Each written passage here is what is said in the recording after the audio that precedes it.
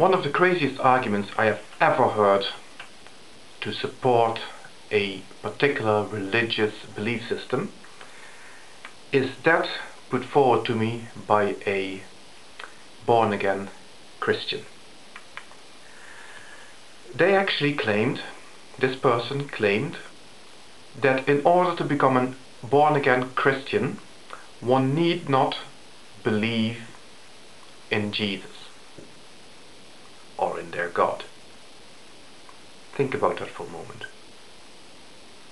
Well, I did, and I asked them the natural question, well, how would one become a born-again Christian if one did not believe in the existence of Jesus and God? And this was the argument they put forward. They said, well, what you need to do is you need to lose essentially everything, every possession that you might possibly have, so that you are in fact at rock bottom.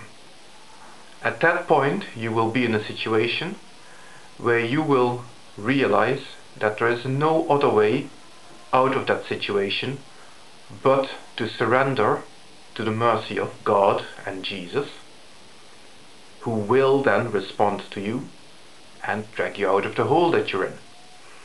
Hence the whole idea of becoming a born-again Christian.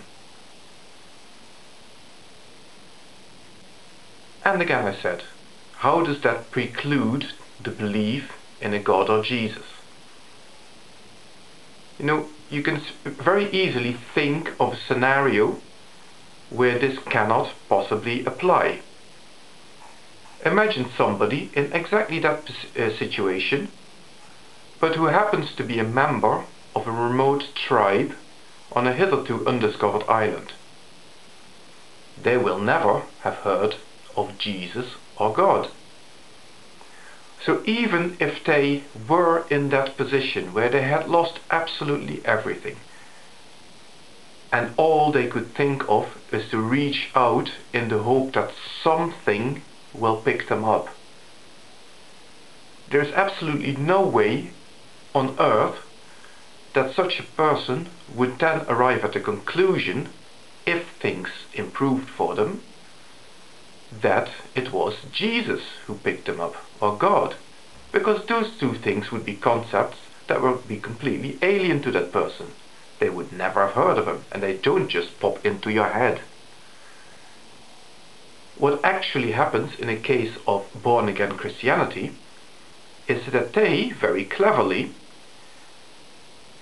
seek out those people who have hit rock bottom, and then pretend to reach out their hand of concern, of help, and then while they're doing that, attributing the improvement of the circumstances that that person will inevitably enjoy to their God and their Jesus.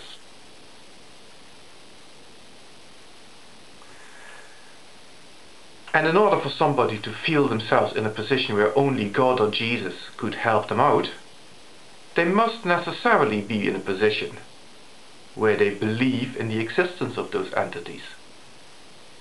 And that is the very reason why I started this with that incredibly tacky ABBA song. But in that ABBA song, it states that Napoleon surrendered at Waterloo. Now, he didn't surrender to Jesus or to God. On the 18th of June 1815, Napoleon surrendered to the Duke of Wellington. Now, why did he surrender to the Duke of Wellington? For a very simple reason. The Duke of Wellington was undeniably there. His army was undeniably real. And the reality of the situation was put to the test in the battle that took place, in which it was incontrovertibly proven that the Duke of Wellington's army outclassed and outperformed Napoleon's. And in the face of that evidence, and being a reasonable man that he was, at least to that extent, he realized that he had no other option, and he surrendered. Now, if there's any born-again Christian watching this video, please tell me once again, and this time stop beating around the bush and just clarify how exactly a person would surrender to Jesus without the precondition of actually believing in that mythical creature. Thank you.